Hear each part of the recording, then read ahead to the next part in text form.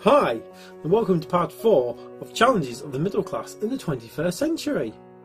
Trying to decide if a piece of plastic should go in the normal bin or the recycling bin. Getting a great deal on a cruise, only to find out that your balcony has got an obstructed view. When you interrupt your dinner to answer the phone, only to discover that it's Easy Finance offering to recover thousands of pounds that you pay on PPI. When you pretend that you're on the phone when you walk past the chugger, only for your phone to ring as you pretended to talk into it. Forgetting to bring the bags for life when you go shopping, so you have to buy 6 more to add to the 400 you've already got under the sink. When your chiropodist tickles your foot by accident but you don't dare move because it might cut a toe off.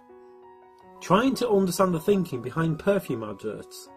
Naked women climbing ladders, men winning a poker, bears eating fried rice. You're trying to sell us perfume. Trying desperately to get some work done on the computer, but hey, someone retweeted my picture of my cat eating. Extended warranties that cost you more than the piece of equipment costs in the first place. Music videos nowadays, they're all about girls and bling and rapping and driving cars and having a whale of a time.